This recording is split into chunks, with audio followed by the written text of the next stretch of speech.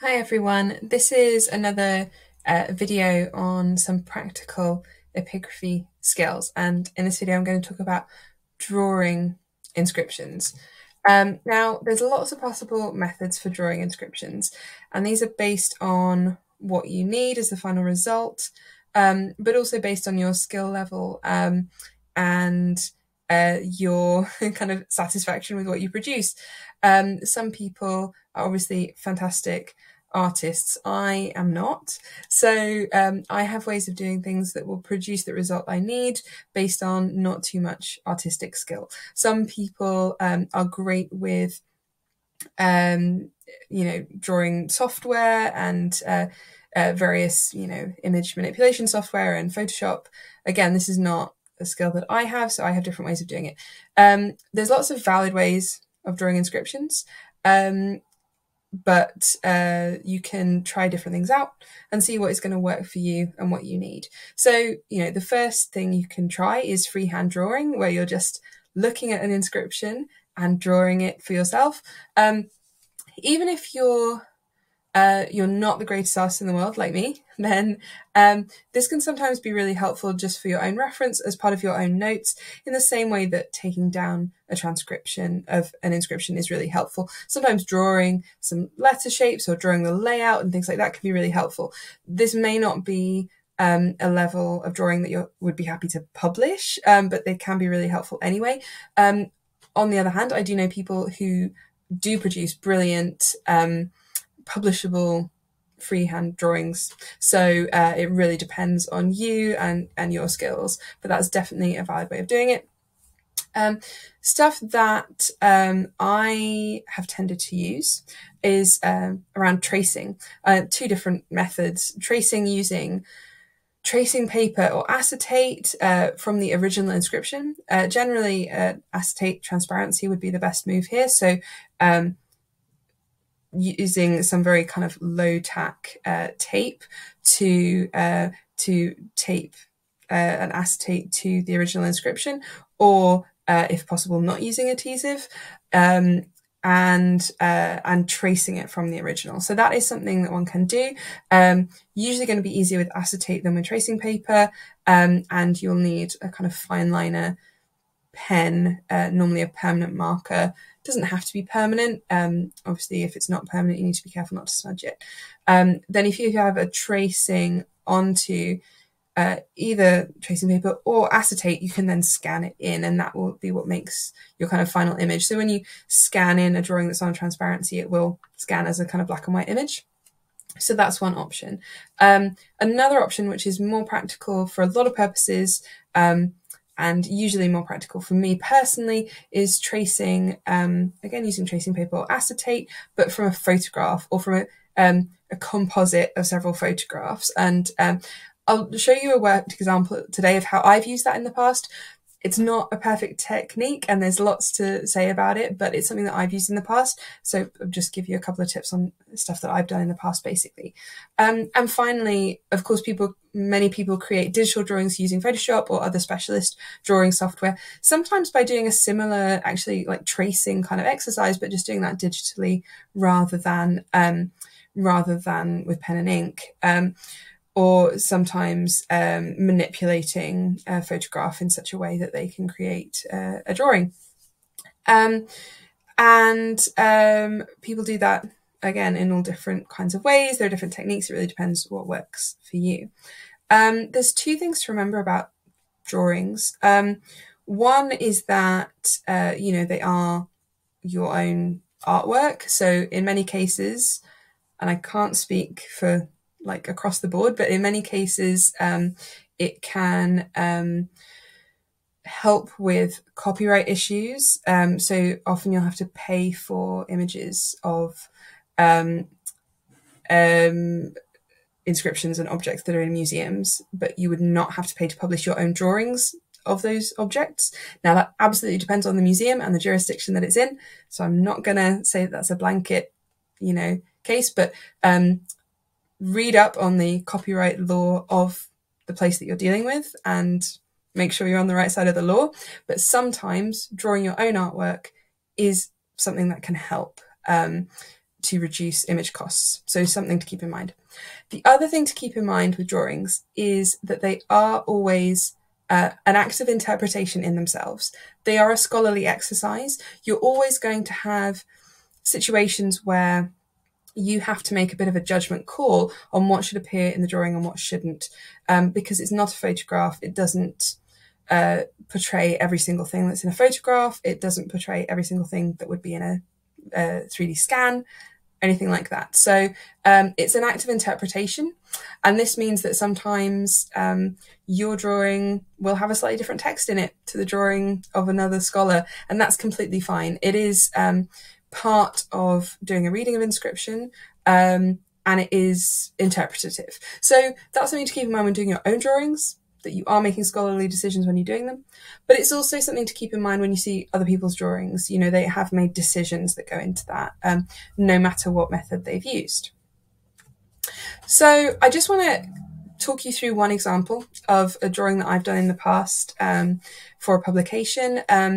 I talk about the process of doing this in a blog post on my blog if you want to read about it in a little bit more detail, or you want to come back to this example another time.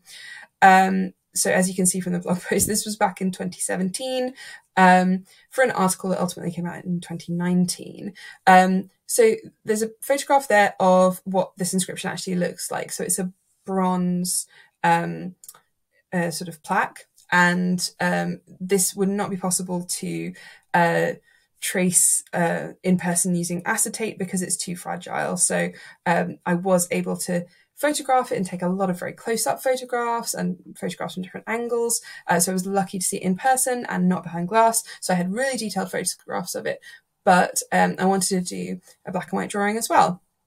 And how I approached it was to trace using acetate and tracing paper. I kind of, did more than one method.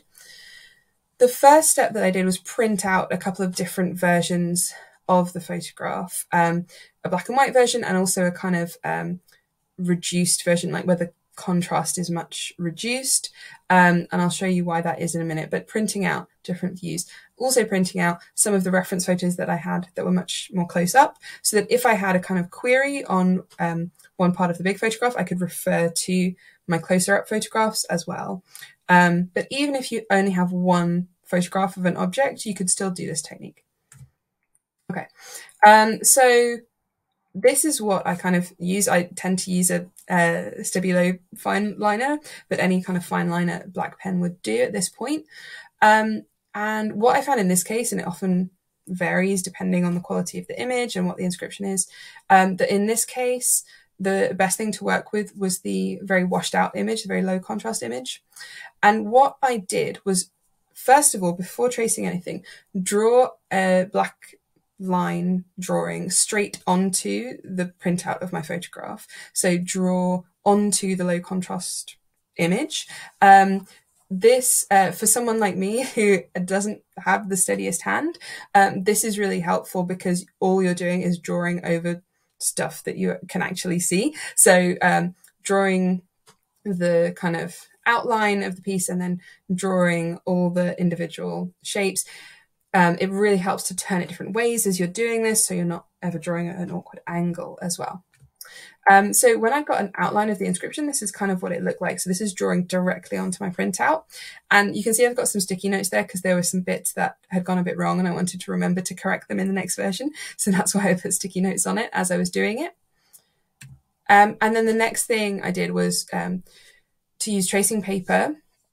And you can see probably that I've paper clipped it at the corners.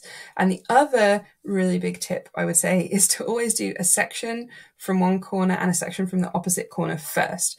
If you start with, say, the top left corner and you just do that and work for ages, you can actually get out of line with yourself if the paper shifts slightly.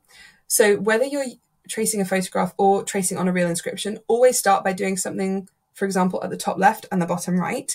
And then if you're worried that your paper has shifted, you can orientate both those corners and you'll get back in line with yourself. So that's a really good tip that someone else taught me. So always do that. Otherwise you can end up your paper shifting and you don't quite realize it. The other thing that's really useful is a light box. At this time when I was doing this, I didn't have one. I now have one, and it's right here. It's not expensive. This is my light box. As you can see, it's very, very thin. And it's not plugged in right now, but it's literally just a very, very thin panel that lights up. It has 2 different light settings. And so you can trace, it's just an A4 one, you can trace over it, and it really helps you to see, the image that you're doing in much higher detail. So now I use a light box, but at the time I did not use a light box because I didn't have one. If you don't have a light box, you can improvise one with a glass dish and putting a torch under it, which I did on several occasions, or you can hold it up to a window if you're happy to draw at that angle, which can be a little bit uncomfortable. But the light box is pretty cheap. You can get them on Amazon. I do recommend those as something to make this process a little bit easier. So this is just a photo on my phone of the finished drawing and what it looked like. So this is, been traced from the photograph, and the photograph itself had been drawn on, right?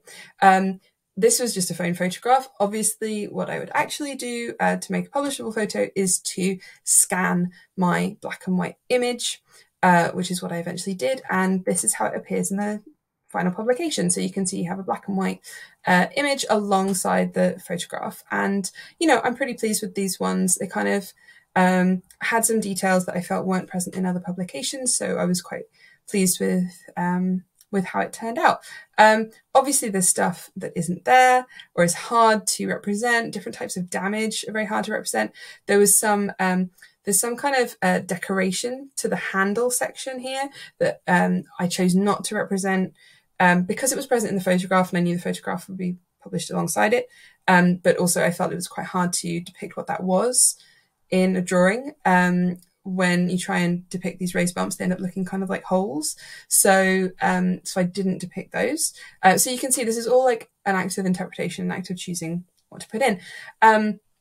That process of like making judgment calls is similar no matter what technique you're using, whether you're freehand drawing or doing something digitally or doing some kind of tracing based drawing.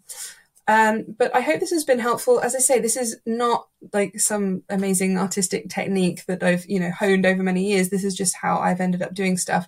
And I hope this might be useful for stuff that you would do in the future.